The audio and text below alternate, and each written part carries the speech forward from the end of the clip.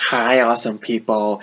Thank you for watching me. And today I want to talk about this amazing book, which is called Eversong. And it was written by A.C. Salter. And it is the first book in the Daughter of Chaos trilogy. The second book is called Shadowjack, and the third book is called Ithia. Okay.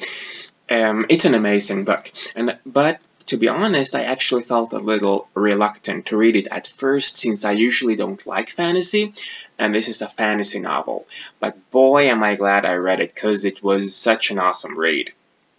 So it's about a girl named Elora, and although she has violet eyes and long jet black hair with a shock of blonde, she sees herself as a normal girl. But she isn't, because she's actually from a parallel world. And this world she's from, so that world she's from, is threatening Earth.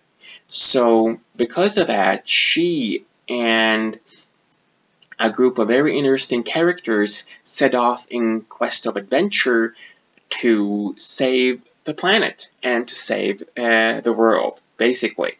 So I read this book a while back. I'm not sure exactly how long ago it was, but a couple of months ago, at least. And I wrote a review of this book and gave it 5 stars, so I want to share this review with you right now.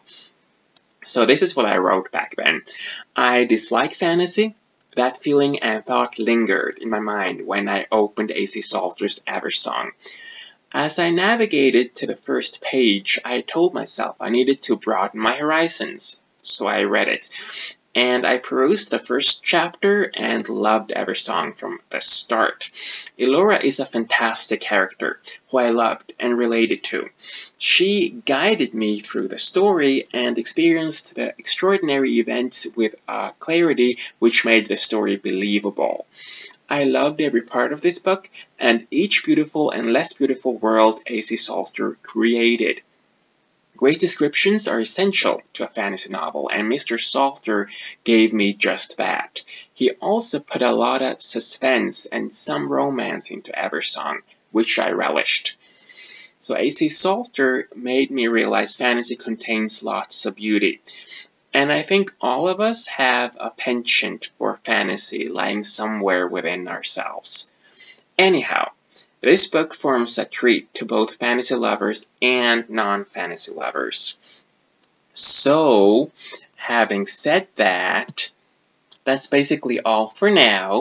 So, in conclusion, read the book, because it's awesome, and feel free to comment on this video if you feel the need to express something, and like it if you like it, and have an awesome day. Thanks for watching.